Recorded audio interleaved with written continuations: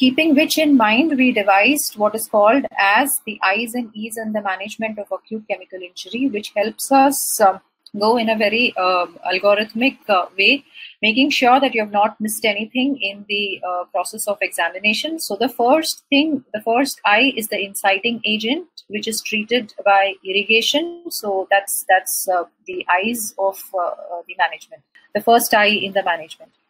When the patient presents to you in the emergency, if it's an acute chemical injury, take a short, quick history.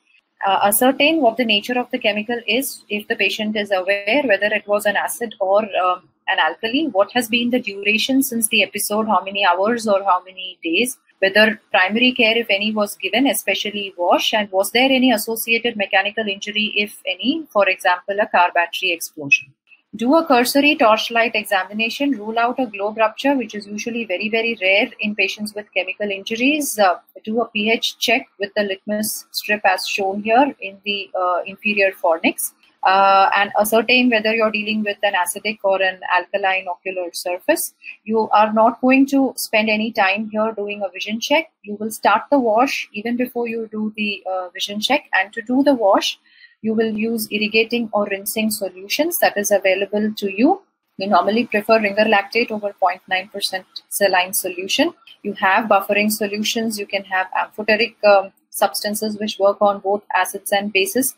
But in the emergency situation, either RL or normal saline, whatever is available to you, if RL, preferably RL, just use that to start irrigating the ocular surface. If it's a non-medical setup, just tap water is enough to copiously irrigate the ocular surface. So when you are in the emergency taking care of this particular patient, the choice of aqueous solution, if available, yes, but it is of less prognostic importance than the timing of the treatment, and any delay in irrigation should be avoided in these patients. So how do you irrigate? You put in a topical anesthetic, place a speculum. If it's a bilateral injury, you do a simultaneous wash in both the eyes using either ringer lactate or normal saline. Recheck the pH every 5 minutes during the wash. This is the Morgan lens, which has been classically described to be able to reach up to the depths of the fornices also. But even if you don't have that, you just wash thoroughly using the speculum. Rinsing should last at least 15 minutes. Use as much of the irrigating solution that you need so that the pH comes down to between 7 and 8 in the lower fornix. The issue with tap water is, the plus side is that it can penetrate the cornea and actually dilute the offending agent, but the negative side to it is that it increases the edema and the corneal clouding with the cell lysis, which is the reason that you prefer the other solutions. In case of tuna injury or blasts, you have to double evert the lid to remove any chunk of tuna or debris which is there in the upper fornix. Once you have done this wash, your subsequent evaluation in the emergency would include a vision check, a slit lamp examination, a fluorescein staining of the ocular surface to assess the extent of the epithelial defect, the corneal, the conjunctival, both bulbar and the tarsal surface. Do a detailed meticulous documentation, have a nice slit lamp drawing which shows exactly the extent of the ocular epithelial defect. And then you document the corneal status, the presence or absence of corneal edema, presence of any stromal thinning. Sometimes you can have, then you also need to specifically look for the clock hours of limbal staining, as I shall show subsequently, the presence or absence of scleral ischemia.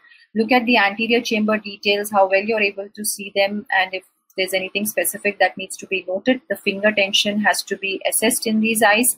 Look for presence of lid injuries, the extent of raw surface involving the lid margins, the external eyelid, the cheeks and the face. Draw a face picture if there are any facial injuries. Look for lid closure, whether it's complete or not. This is extremely important because you don't want the eye to remain partially open and the patient to end up having a corneal melt because of that. Any other life-threatening injuries, obviously you would have looked as soon as the patient came into the emergency, and a medico-legal consent has to be taken in cases of vitriolage. So once you have finished with the initial part of irrigation and examination, the next eye that we're going to be focusing upon is the ocular surface inflammation, for which the mainstay of treatment is by the use of topical corticosteroids, which is started immediately after the chemical injury, though the classical teaching is that we should use it for 7 days and then probably, kind of consider stopping it or tapering it. It is not that you have to abruptly stop it. It can be continued subsequently, but you have to simultaneously address the epithelial defect, because that's when the complications of a persistent epithelial defect start setting in the form of a stromal melt, which can be aggravated by topical steroids if you use it over an epithelial defect. The other medications which help reduce the inflammation-induced stromal melt are doxycycline, topical citrate, and topical ascorbate. If you have the lab facility to reconstitute it, it can reduce your inflammation. But if you don't, then systemic ascorbate should be administered to the patient of up to 2 grams per day to be continued over the next 2 weeks or more as the need be. The additional medications that are prescribed at this time are cycloplegics, broad-spectrum antibiotics, and lubrication. And once the inflammation has been taken care of with all the medications that I have just mentioned, probably the most important aspect that needs to be addressed in a patient of chemical injury is the epithelial defect. That is the first E of the eyes and E's. And for this, usually we place a bandage contact lens in the eye. You have large diameter lenses up to 18 millimeters which are available. So even on day 1, when you see the patient, unless the defect is a very small defect which is only involving your cornea, and there's no other external injury, and you think that by patching for a day or 2 things should settle down, it is preferable to use a contact lens so that you can address the other issues by starting the patient on topical steroids and the other topical medications that are required, and simultaneously keep examining these patients. When you have a defect which does not heal even with the initial medical management that you have initiated, is when you start thinking of the subsequent modalities, which are basically amniotic membrane, which provides a basement membrane for the residual epithelial cells to proliferate. It also has an additional role in abating surface inflammation. But what is important to remember is that there is a role of amniotic membrane only if you have residual epithelial cells on the ocular surface. So when you have a very severe grade injury where you have an epithelial defect that is involving the entire tarsal surface and the ocular surface, and it's probably damaged a significant proportion of your stem cells, and you don't have residual cells to regenerate, the amniotic membrane is not in a position to provide you with cells. It can only provide you with the basement membrane. And that is why when you have very severe chemical injuries and you have delayed epithelialization of the cornea, you end up seeing a lot of these complications where the central part of the cornea, which is the last to epithelialize, ends up with either a stromal melt or a stromal scarring, or in certain cases even with a perforation, which ultimately requires a tectonic penetrating or lamellar keratoplasty in the acute stage, or a similar keratoplasty in the chronic stage for visual rehabilitation. And precisely to avoid this and to help the surface heal faster, when you have a very severe grade of chemical injury, along with the amniotic membrane, you also have to provide the ocular surface with an alternate source of cells, which could be in the form of either a mucous membrane from the patient's own oral mucosa, or you can provide cells from an allolimbal graft, which is what is called as allo-slet, and is advocated for very severe chemical injuries which do not show any evidence of healing in the first few days with just your medical management and even one trial of amniotic membrane, which is what we described in our paper that introduced the concept of allo-slet in the early stage of ocular chemical injury, which is very similar to the autoslet that has been described in literature by Professor Sangwan. And it's basically the same technique, but only thing we use allograft from the cadaver limbal stem cells, whereby we aim to achieve quick epithelialization of the ocular surface, so that once you have an epithelial cover on the cornea, you don't have inflammatory mediators getting into the stroma, leading to the haze or a possible melt or a possible infection. And subsequently, when the allo cells which you have transplanted fail, because they will, because you're not going to put these patients on immunosuppression, especially if it's a unilateral injury, you anticipate these allo cells to fail, and just at the time that you would do an autoslet, otherwise in these patients at around 4 to 6 months after the injury, you do an autoslet when the allo cells start failing. So what we have seen is there is a lesser need for subsequent PK or LK due to lesser stromal scarring in these patients. There's a faster visual rehabilitation, and there's a lesser possibility of occurrence of amblyopia in children because they start seeing much earlier. So these are some of the case illustrations where we have used alloslet in the acute stage, followed by autoslet in the chronic stage. And this is another one of our patients where you can see the patient is maintaining a vision of 6/9, actually now almost more than 4 years after the injury. It's the left eye that's injured, where this was the presenting feature, and the patient continues to see 6/9 in the eye after an alloslet in the acute stage and an autoslet in the chronic stage.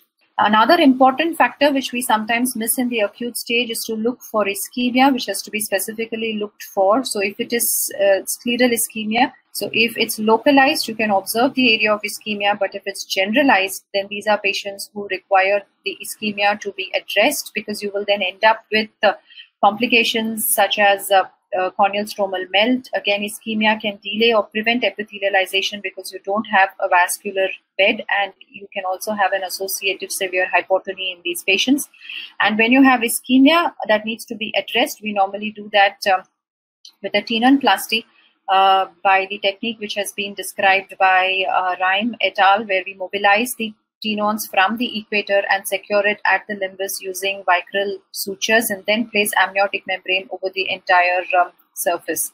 The next eye that needs to be addressed is the intraocular pressure, which if high needs to be treated with systemic acetazolamide. We try to prevent the use of topical anti-glaucoma medications in the acute chemical injury stage.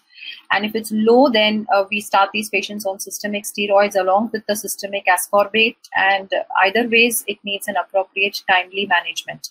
Exposure is probably one of the most underemphasized points in management of acute chemical injury, because if you, especially with acid injuries, you end up having this kind of an eschar, which prevents the eyelids from moving, and it prevents the eyelids from shutting down. And these patients require a cut down of the eschar along with a skin graft. And just a simple tarsorrhaphy is all that's required in these patients if you are planning to refer the patient across, so that there is no perforation that occurs by the time the patient reaches a higher center.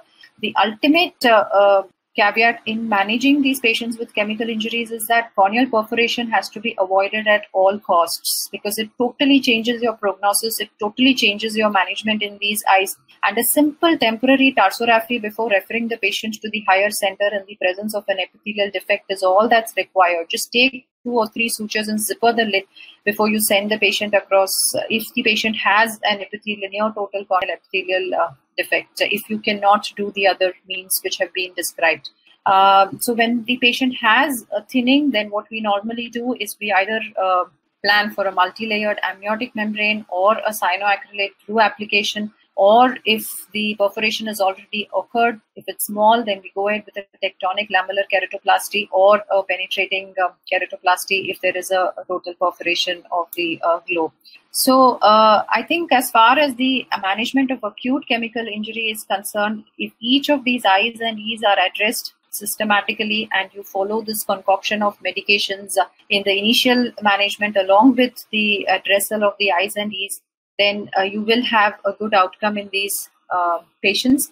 And the pertinent points which I would like to re-stress upon is that in case of a line injury, GA exam is mandatory. It is mandatory for children as well as for adults who are not cooperative for examination, because this is how you have the tuna being trapped in the upper fornix, and this keeps releasing the alkali into the ocular surface, and you end up with severe damage to the ocular surface. So every child, in fact every adult, every patient who has a Chuna injury should be subjected to a mandatory GA examination in order to clear this and excise this lime that gets deposited in the upper fornix. And this is the same patient after multiple interventions, after all the steps of addressal of eyes and knees have been done in the acute stage. If there's a plaque, we do attempt to remove the plaque also. And even if you're putting a PCL in the eye, these patients have to come back to you for a daily review, because you have to grade these patients even when they are, when you see them on day one. And it is the DUAS classification that we routinely follow, where we mention the amount of limbal involvement and the percentage of conjunctival involvement. As mentioned here, the percentage of epithelial defect and the clock hours of limbal staining. This is a dynamic grading which changes with treatment. It indicates what the effect of your management is, whether it is improving or worsening. It dictates the course and change of treatment, and you have to document the grade every day when you assess these patients. And this is what we tried to emphasize in this paper, where we spoke about the algorithmic approach to management of patients, where each and every I and E has an effect on the epithelial defect, which in turn has an effect on the complications that you encounter in patients of chemical injuries. And this is an algorithmic approach to each of those parameters, and how you will go ahead treating each of these based on the extent of damage that has occurred to the ocular surface. So the goals that you had set when you started off, you will achieve most of these with a good outcome by addressing the eyes and E's. And it's equally important to remember that you have to counsel the family and the patient that the primary aim of treatment in the acute stage is only to heal the ocular surface, and you have to explain to them that the visual and cosmetic prognosis is something which can be determined only after the eye goes into the chronic stage, and there's a possible need for multiple surgeries with regular follow-ups. Because when you have a patient who comes to you like this, which is actually almost close to a grade 6 chemical injury, in the absence of corneal clouding and presence of an epithelial defect on day one, the vision that is documented in the acute stage is always good. Patient will be reading 6/6 when the patient comes to the emergency, but has a 360-degree scleral ischemia, which is an ominous sign. A white eye in chemical injury is an ominous sign. And when you treat this patient subsequently, this is the way the eye will vascularize and conjunctivalize, and there's a progressive decrease of vision which occurs, which many a times the patients and family wrongly attribute to the management by the ophthalmologist rather than to the injury. And in this particular patient, ultimately required a type 1 keratoprosthesis, with which he has been maintaining a vision of 6/6 because he had a similar grade injury in the other eye also with ammonia. So basically, in the acute stage, the aim is to salvage the globe and salvage the stem cells to the extent that is possible. And very briefly, to touch upon the management in the chronic stage is based on the extent of limbal stem cell deficiency. Based on that, we have an algorithm to treat these patients based on the laterality and the tear film status. So if it's a total limbal stem cell unilateral deficiency, then SLET is the most recommended form of treatment. And if it's bilateral, we have multiple choices and keratoprosthesis to choose from today. We have various options, and these are summarized in the review article on keratoprosthesis in the IGO, which we published a couple of years back. And these are some of the patients with chemical injuries where you can see from the acute stage to the end point and the multiple years of follow-up thereafter, maintaining good vision with the different types of keratoprosthesis that are available as of today to treat these patients. So the one thing that I always say is that since we have so many options which are available for visual rehabilitation in the chronic stage of severe bilateral chemical injuries, every chemical injury in the acute stage should be managed aggressively with the sole aim of preventing corneal perforation and any other complications. And severe cases should be referred to tertiary centers when required. And a simple tarsorrhaphy before referring could reduce the risk of perforation in eyes with exposure. and large epithelial defects. It's the management in the acute stage that determines the long-term outcome and prognosis. You can transform the lives of patients, and if managed well in the acute stage, she presented to us like this. We had to struggle to get her back to some amount of normalcy. She had a retinal detachment in the eye, and she now, 5 years later, is working as a teacher in the school. And you can really bring about a change in the lives of these individuals. Thank you.